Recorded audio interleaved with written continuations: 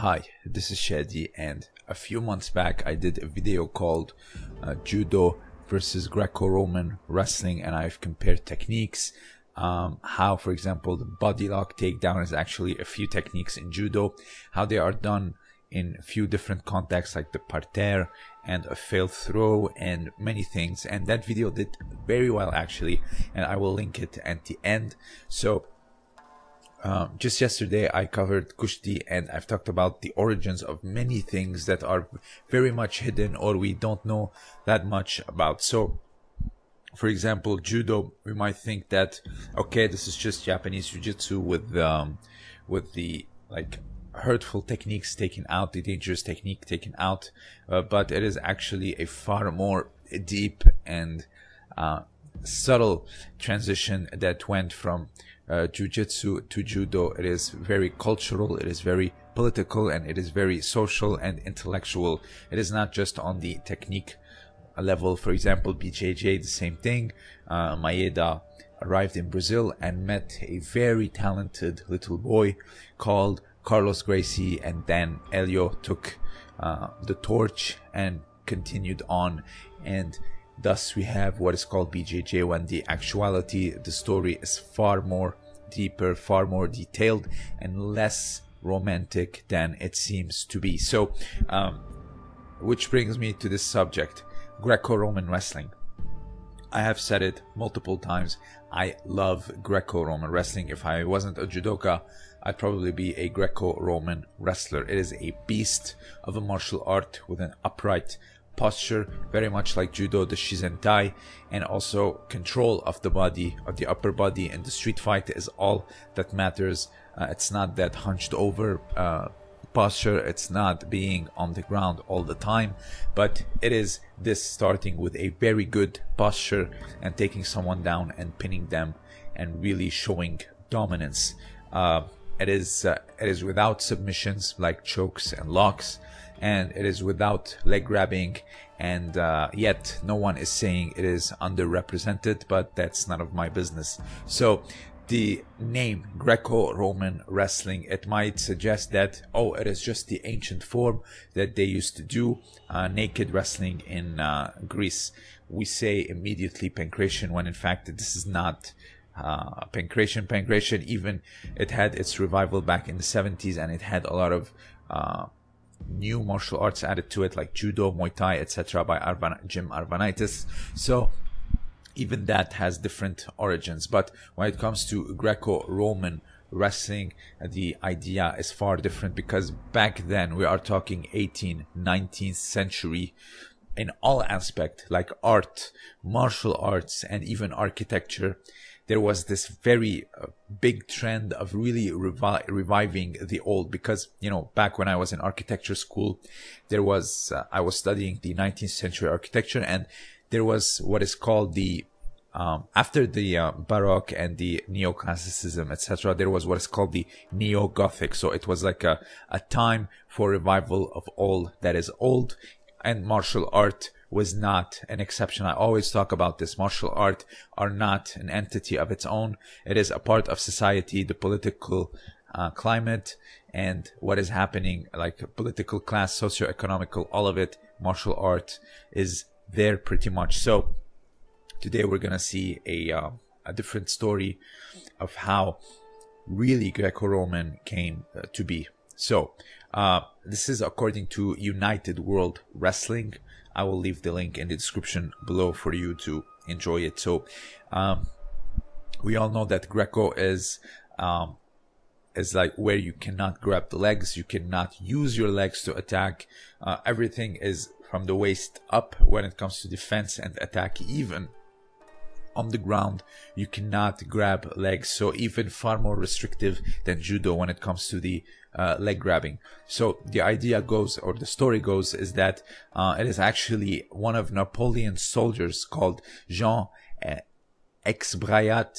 He developed this style. He was going through doing fairs and also doing shows and demonstrations using this particular style. He called it at first lutte à plat main, meaning a flat hand wrestling, to separate it from the hand-to-hand combat that was going on back then, from catch and also the striking and a lot of the stuff like biting, etc. So in 1848, that was the first time that he really wrote an official rule set, and this one included that nothing below the waist should be held or touched with the legs or with the hands. Also, you cannot use any painful submissions or torsions that will injure or maim an opponent. So it was called back then flat hand wrestling or French wrestling, and in my opinion the most logical way to call it is actually French wrestling, in my opinion. So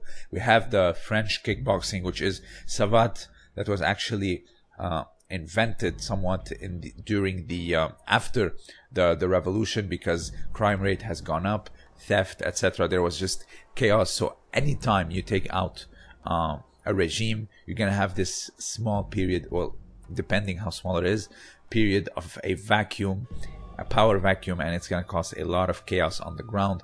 It's gonna be absolutely chaotic, and a lot of people are gonna suffer. So the savate, that's how savate was born. So this is a few decades after that. So we are still in the same area where France is still trying to repair itself.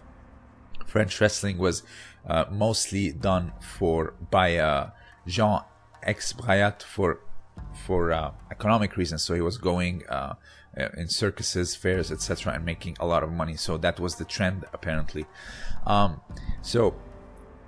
And then it was actually called French wrestling. So it became very popular in Europe. A lot of people started to train it, like Scandinavians, Italians, Greeks, etc. So then one day, one Italian wrestler called Basilio Bartoletti named it Greco-Roman wrestling, because he was so fond and interested in ancient history and ancient values. So as I mentioned, this was a time to really renovate or really show the interest and value in stuff that are very much of the ancient world, like Roman Empire, the Neo-Gothic.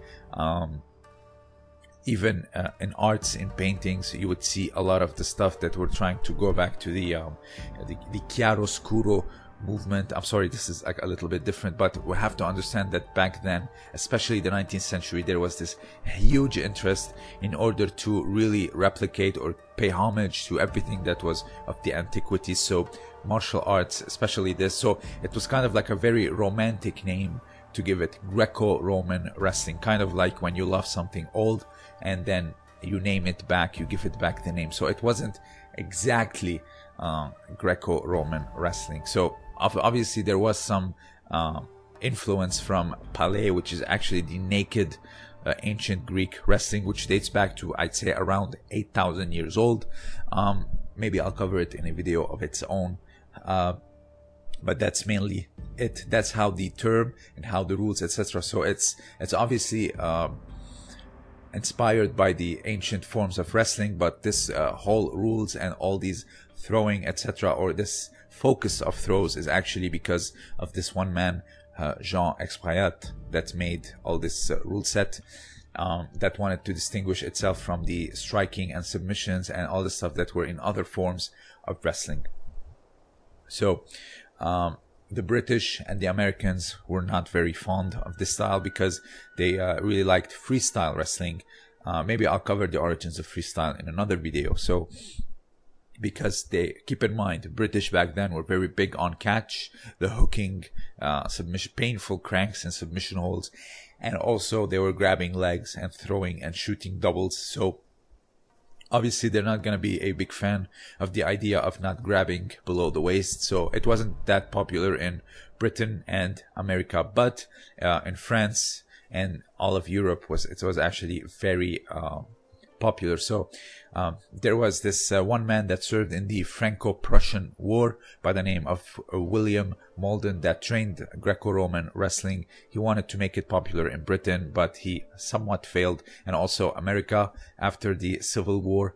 But he was very successful in Europe, as I mentioned earlier. So it was very popular, actually. Even the Russians, even before, like we say, the Soviets countries, they were very big. They're still very big on wrestling, etc. Even before that, even the Tsar would pay a lot of athletes to perform wrestling, Greco-Roman to be exact. So kind of like the sumo wrestlers and the daimyo that would be paid hefty sums of money in order to go out and perform and bring, you know, glory to their daimyo. But here it was the Russian Tsar.